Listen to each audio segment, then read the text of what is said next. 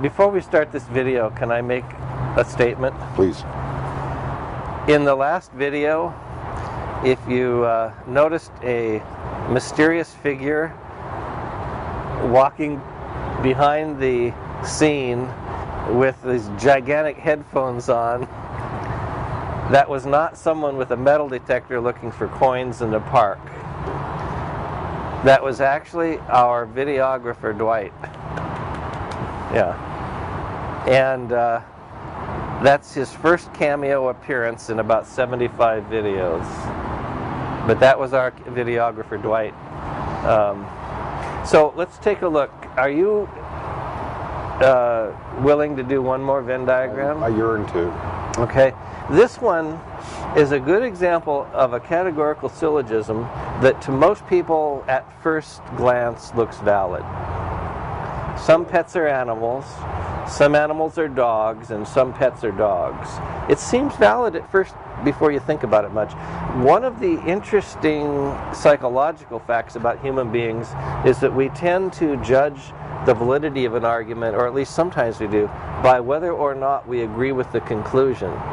And if the conclusion is something we strongly think is true, we have a sort of a psychological tendency to give the argument a pass or think it's good. The conclusion is obviously true. Yeah. So are the premises. And the premises are obviously true too, and that kind of pushes us to think it's valid. But the diagram will show us whether it is valid. And Mark asked me to write out the abbreviation or the symbolism. And so, you want to fill it in? Let's just take a look at this. We're keeping in mind the word sum in logic means at least one. So it is indeed true that at least one pet is an animal. It's true that at least one animal's a dog, and it's true that at least one pet is a dog. All right, let's do a Venn diagram. The lower left letter is going to be P, so same with the lower left circle.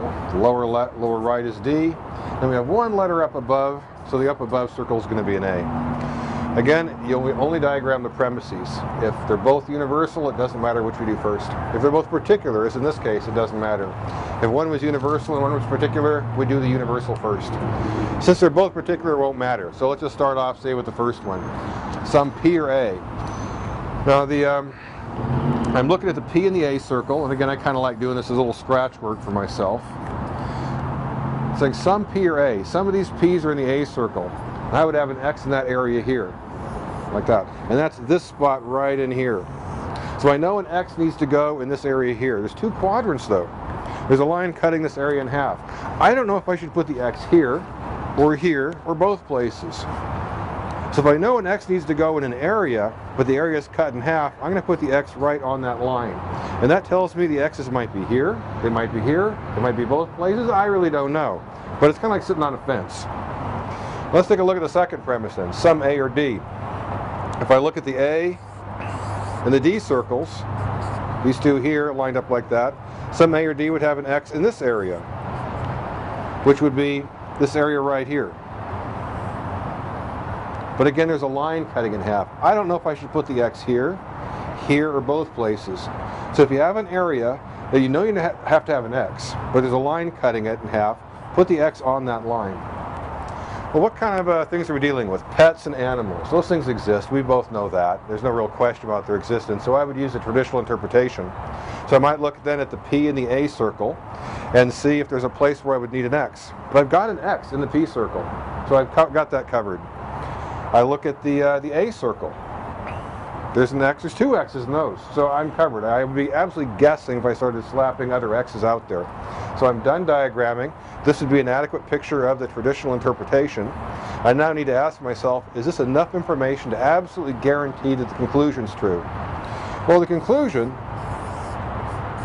made up of P's and D's, says some P or D. I would expect to see an X inside this area right here, clearly inside.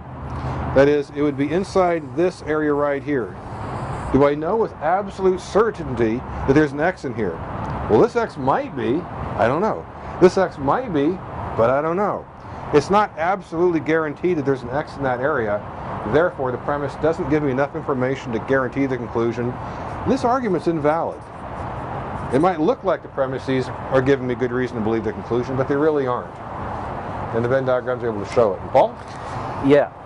And let me That's a very nice explanation, by the way. Thorough, very thorough.